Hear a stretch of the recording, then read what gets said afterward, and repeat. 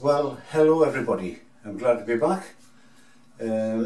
Just about 3 weeks out of hospital now and gradually getting back on my feet.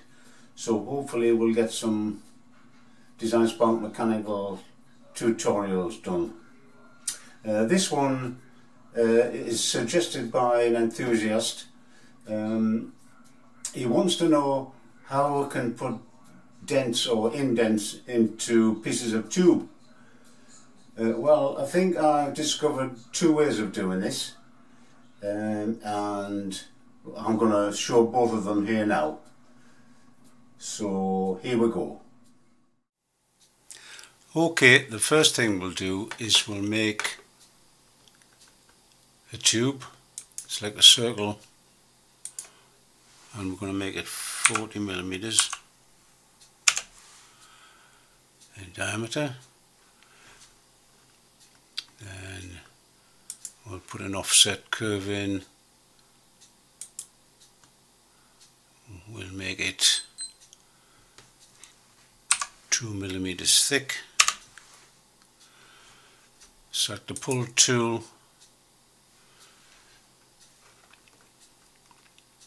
Select the annulus and drag it up. We'll make it 15 millimeters. So we've got a surface is on the bottom here. We don't need the surface, so we'll delete that straight away. Now select this tube, move, hold the control key and drag away, and we'll make two.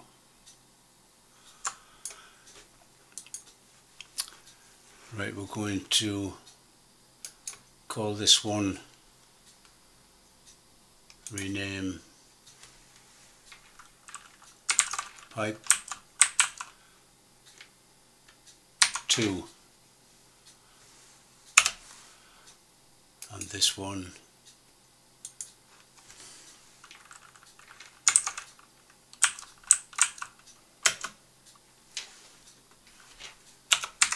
pipe 1.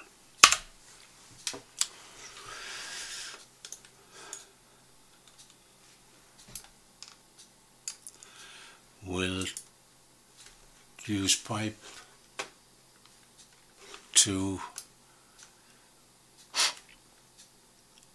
the one to be, oops, well, I did that because I only had selected the surface. To turn the whole thing, we've got to select the whole 3D object. Now we can do that either by triple clicking, 1, 2, 3, it goes a little darker than it otherwise would be, so now we should be able to turn it. Type in 90.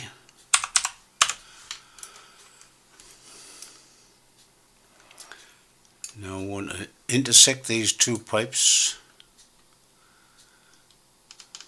about a quarter way in, the chap said, so we've got them intersected. And we're going to use the combine tool. Combine, select the target object, which is 1, and select the cutter object.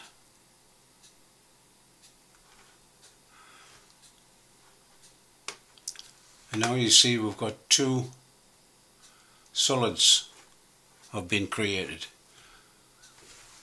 So we're going to use the combine tool again. So we'll hold the control key to select both at once, select the combine tool, and they've gone into one, so it's now one object. Escape, select pipe 2 and move it. We really don't need that anymore, so we can in fact delete it.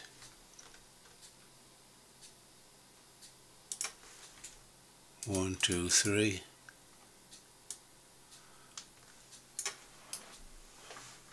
and we can pull it out.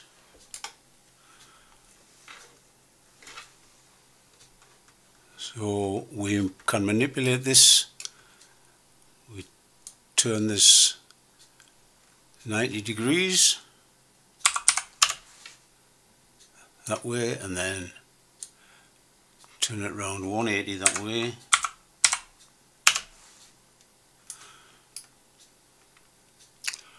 Then we can drag the hub onto the back face of there, turn square,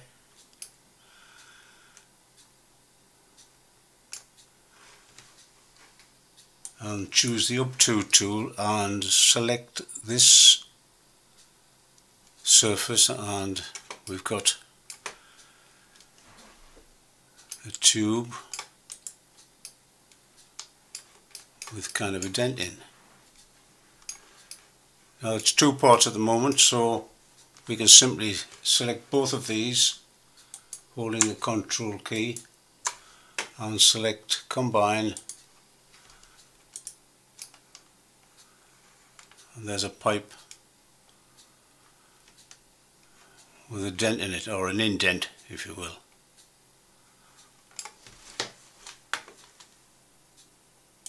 You can, if you wish, select the pull tool, select this edge and put a little smooth corner on here. Just drag away, about 2. Return,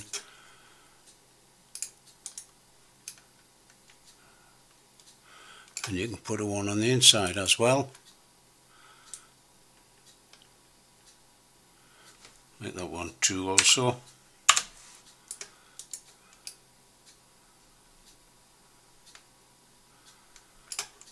There's a nice smooth indent in our pipe.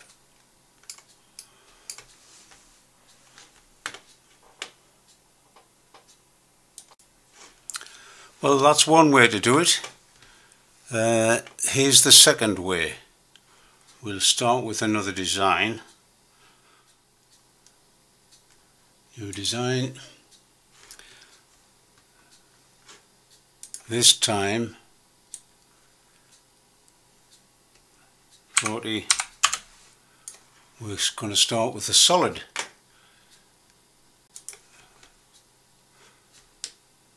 And we'll pull that up 50.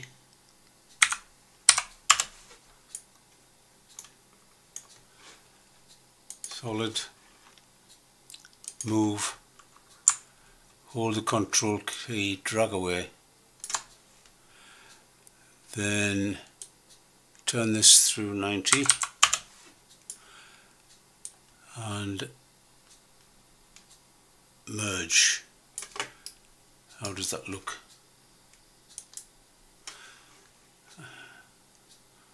Want it about a quarter of the way in. Now we're going to use this one to cut a notch in there.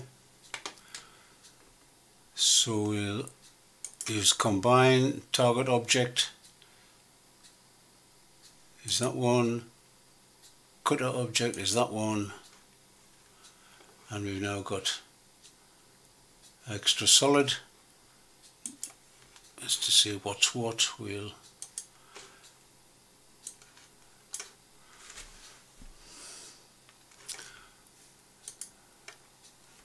we've got a piece here that's that solid there, so we'll right click on there and delete it. This one we don't need. Delete that. Now, to make this into a hollow pipe and preserving the indent, what we do is we select shell, and we've got a dimension here, call that 2, return, click, and we've straight away got our indent in. We've got a bottom on the tube, but we just simply click on that and it puts a through hole for us. So that's a darn sight quicker. And again we can select the pull tool, select this edge and drag down a bit, so to again, whoops, what's this, unable to round edges, I wonder why.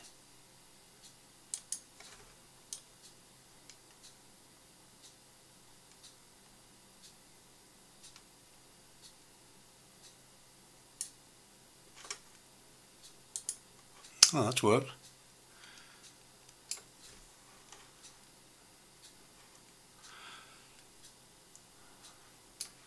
I think doing it this way, you're a bit restricted on what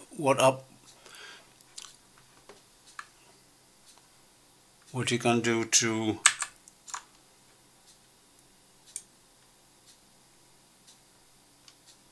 manipulate these. So we've got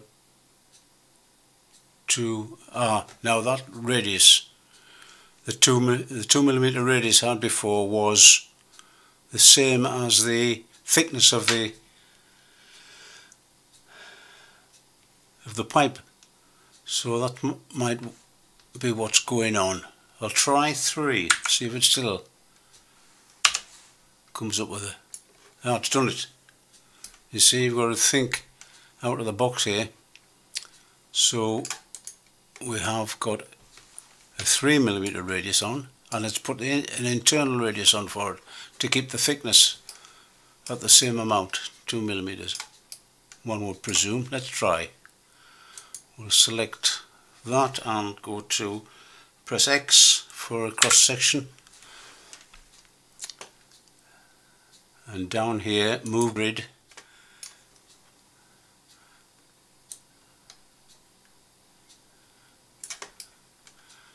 there we are. Yes, we've got a nice smooth round here and a nice smooth round there and around internal round, so that's nice.